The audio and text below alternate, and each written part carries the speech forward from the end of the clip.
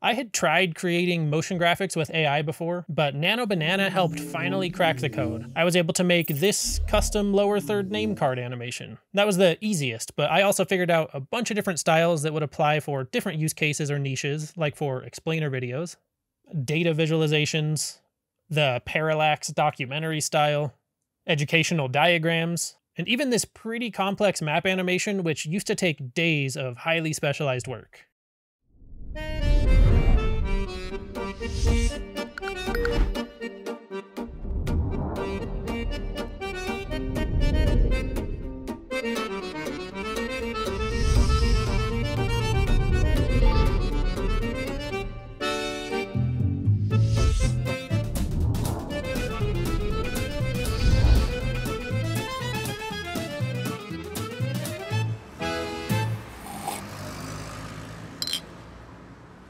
The ending was a little silly. I threw that in just for fun. But the first half of that, all the map animations, are something that is used in videos all the time and takes a skilled animator or team of animators to make the traditional way. And I made that in under an hour, and that was just messing around and figuring out the process. I could do it faster now. And all of these examples are a combination of Nano Banana mixed with other AI video tools. And that final map one took the most steps, so I'll save it for the end. But a pretty easy one to start with is this data visualization. So for this example, I found an existing chart about AI adoption across industries. That was for example's sake, but you could definitely use your own data and prompt for something from scratch. Or you could give it a really rough sketch of what you want and use that instead. But I brought that into Gemini to edit with Nano Banana, and I'm using this in the Google Gemini app.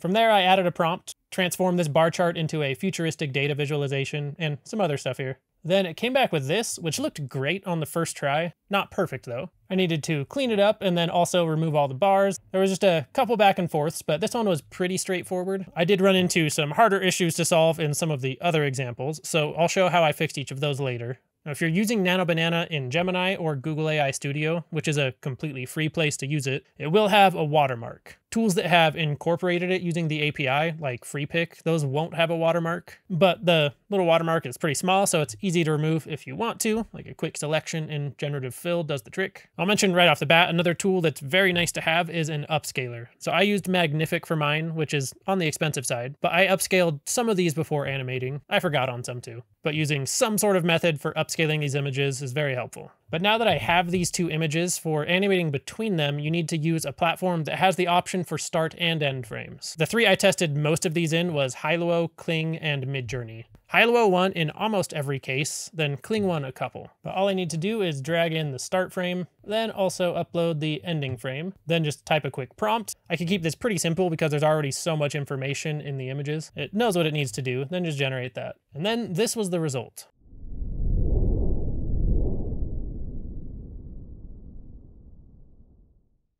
That was pretty easy, and if that prompt looked long for getting the style, I also tried it with a much simpler prompt of just make this graph look cooler and more futuristic, and that might have looked even better. So I did do the same steps with that one too. Here's how it turned out.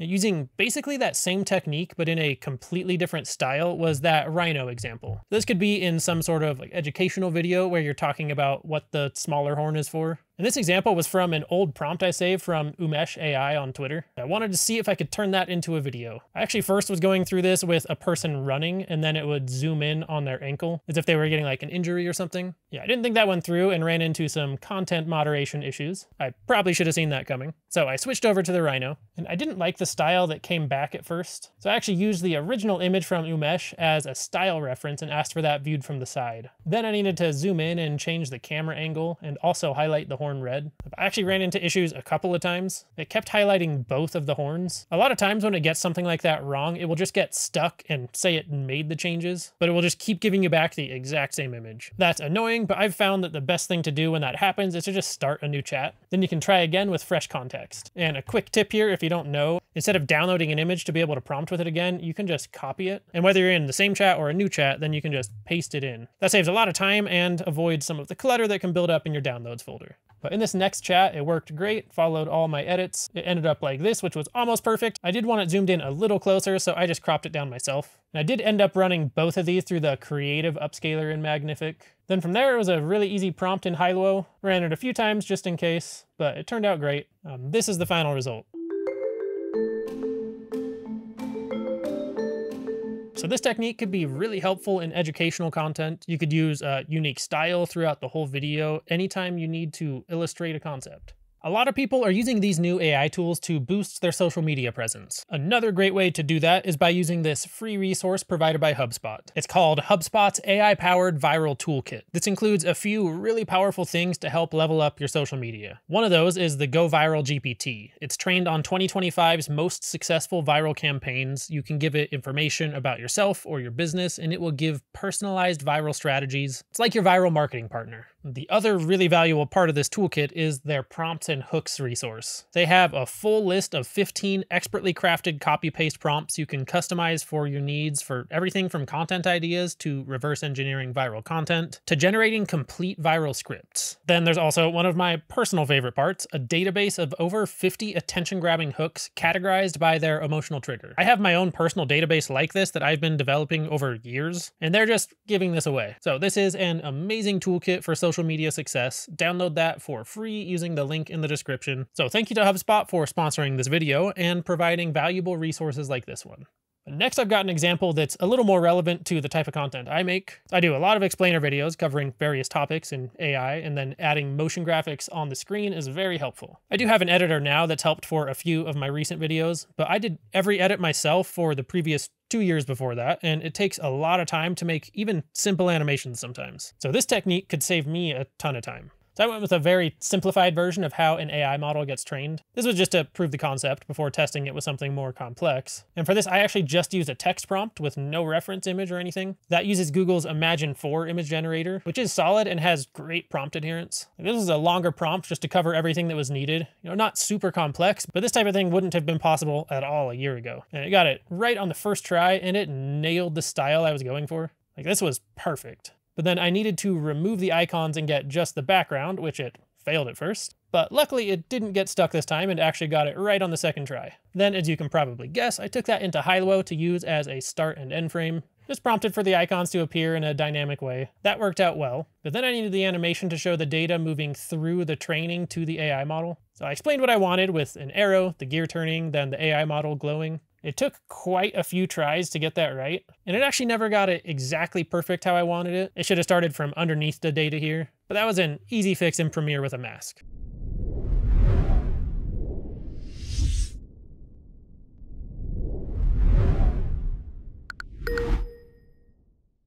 I think that one turned out amazing. I could absolutely use that in one of my videos. Even with the little bit of trial and error, that was super fast. It would have taken me a really long time to create even a pretty simple animation like that manually.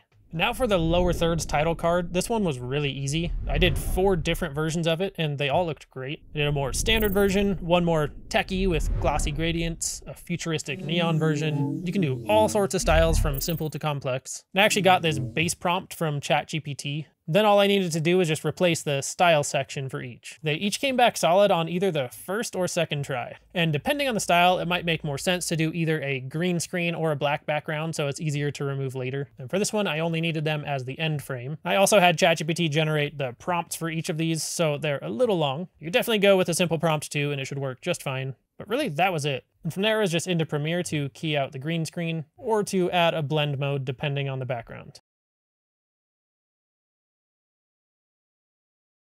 I did one other one I want to show before I get into the map animations. So I wanted to see if I could recreate the parallax effect they use in a lot of faceless documentary channels on YouTube. It's where there's multiple layers that all come together to create a scene. This is the one I was most surprised by. I thought it was going to fail for sure with the parallax thing. I decided to try it with a scene of Alan Turing, the type of thing that could pop up in a documentary when talking about his early life. I got a shot of him in this setting with a chalkboard in the background and a desk in front of him. And this was just text to image again. I didn't even upload an image reference of him, and it ended up looking really similar. But from there, I just asked for each of the layers separately. So starting with the background, then I needed just him. That didn't work on the first try, but worked on the second. And then I needed just the desk. Then when I uploaded all 3 of those and asked Nano Banana to composite it, it did not work out how I wanted it to. So I ended up taking it into Photoshop and putting them where I needed it. And then I used generative fill to get his body here. So I used those as the start and end frames to have each piece slide into their place. And high-low was definitely a fail on this one. I gave it a few tries. So then I brought it into Kling, and as I was waiting for that to generate, I wasn't expecting it to work, so I had actually started making one that had these annotation boxes. I was going to bring that into VO3 and explain what I wanted it to do. That's a technique that's worked really well in there. But it ended up working out great in Kling. So I ended up not needing to go that other route. And that was already a decent proof of concept, but I wanted to take it further and test switching out the background.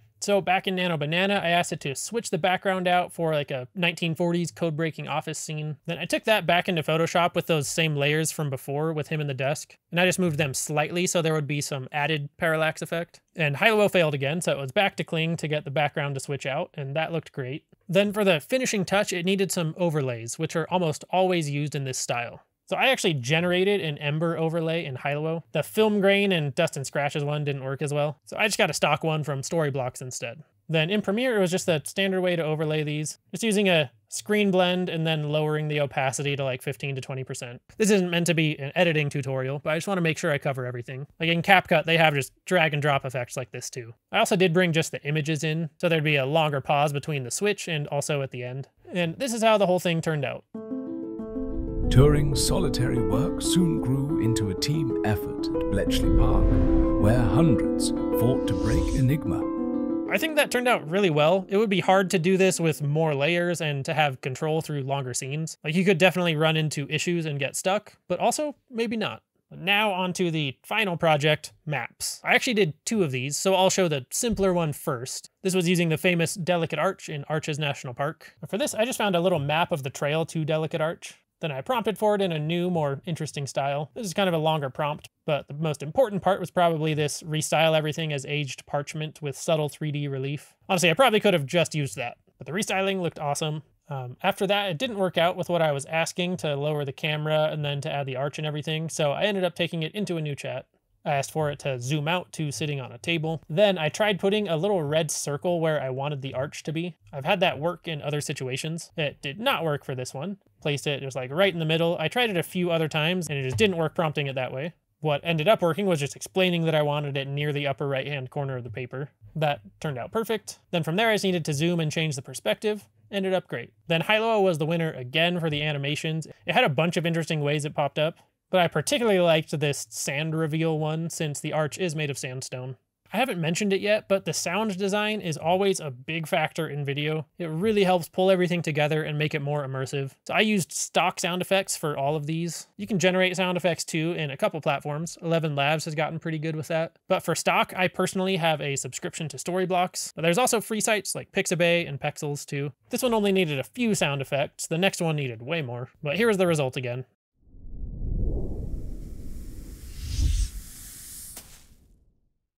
So that end result turned out pretty cool and could be an actually useful animation. You could even probably take this further with like a Game of Thrones intro style animation. That could be pretty cool. The France and Eiffel Tower animation was a longer process than that for sure, but it wasn't too bad, especially when you consider how hard this is to do in other ways. So I actually uploaded the video in Google AI Studio and had Gemini watch it and guess how long it took to make. The first response estimated it at several days to a few weeks, depending on the complexity of the initial assets. So I asked it, how about if you were using all pre-made assets? And it still said, achieving the level of polish and precise timing seen in the video would likely take a skilled animator a few days, like 3 to 5 days of dedicated work. That's why this is so crazy to be able to do this and actually have some amount of control like I did in this one. Like, it's not perfect, but it's pretty good. And I could make it better now after ironing out the kinks if I tried it again. But how this worked, I got just a satellite image of France like this, just the basic Google Maps one. And I also zoomed out to get one of the whole world. Then I asked for it to highlight France in red and also get rid of the other text. Then I needed a label for France. Now, when I wanted it to make it in a different style, kind of more like this image, it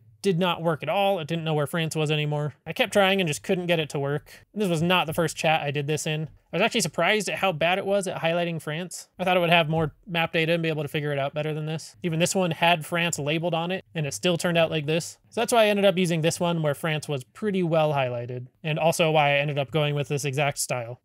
Then I had that image and needed to change the camera angle and to add an outline to it. Then I needed it to tone down the glow a little bit. Worked great. The part that did not work out was adding the Eiffel Tower to it. It kept putting it in the wrong place. I couldn't get it in the right spot, so I ended up just fixing that in Photoshop. It's supposed to be closer to the top of France. That only takes me a couple minutes, so it's better than going back and forth like this. So that was everything I needed for the first start and end frame. But then I was zooming all the way to a real view of the Eiffel Tower. So I needed an image of that. This ended up working out really easily. So when you just hover over the Eiffel Tower on Google Maps, it has this nice animation here. So I ended up just taking a couple screenshots from that. Most of the time it won't work out that easily. My original plan was to use Google Earth Studio. Now, if you've never used Google Earth Studio, you can move all around the entire Earth. You can zoom in and out on any location. You can also just type for where you're trying to go. But from there, you can move the camera around in 3D space and get any perspective you want. So that's what I'd normally have used to get the framing. So you could use those as is or take them in here to Gemini, ask for an image viewed from that vantage point, and then I said make it look realistic, not like it was taken on Google Maps, and that looked amazing. I actually wish I had done this instead of the version I went with. And you could do this in all sorts of different styles. You could make a Sims style if you wanted, or a Minecraft version, or Grand Theft Auto. And back to Google Earth Studio, you can even do animations right within it, where you zoom all the way in from space to a location, or from location to location, or even fully custom where you can control every keyframe and perspective. It is super fun. I've used it in some previous videos. But anyways, I ended up just using 2 frames from that original animation I showed on Google Maps. And the highlighting and notes were done using a prompt that I saw from Bilawal on Twitter. You are a location-based AR experience generator. Highlight the point of interest in this image and annotate relevant information about it. That prompt is actually what inspired me to figure out this whole animation process. So using that exact prompt, it gave me a great image. It was perfectly highlighted and had the information about it. Then from there, all that was left was the same process again using start and end frames and high-low. So for the starting shot, same thing for the next shot, zooming in. Then same thing for the glow and information popping up. Can't remember which of these was the exact one I used. I got quite a few different versions. The prompts were pretty simple on all of those, and I was pretty stoked on how these turned out. Then I just decided to add that final little zoom into me sitting at a cafe with the Eiffel Tower in the background. For that, I just uploaded an image of my face and asked for me sipping an espresso at a French cafe with a view of the Eiffel Tower. Then I switched that so the espresso and a croissant were on the table, then gave myself a beret. Then same process of start and end frames there too. Now after that was of course the sound design. That's always its own project. There's definitely more involved on this one, but that really seals the deal. It is super important to spend some time on the sound design. So that was the full process on that. I'm still shocked I was able to get there on that one. I'll play it one more time here.